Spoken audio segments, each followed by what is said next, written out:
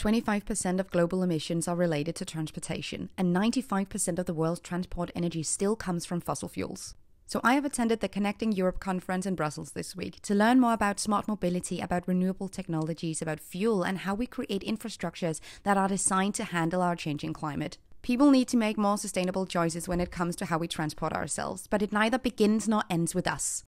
The political and industrial sectors have a responsibility to create the best and most sustainable framework for us to live within. While we can't get everyone to stop flying, and we don't necessarily have to, we have to make trains more easily available, more convenient and cheaper so they become a more viable option for more people. We also need to look at city planning and value spaces for cyclists and public transportation in favor of automobiles. We also have to innovate and develop new fuels and technologies, but that can't be the only thing we're doing. We already have the data, the technology, and the solution to lower the impact of transportation, but now we have to act on it.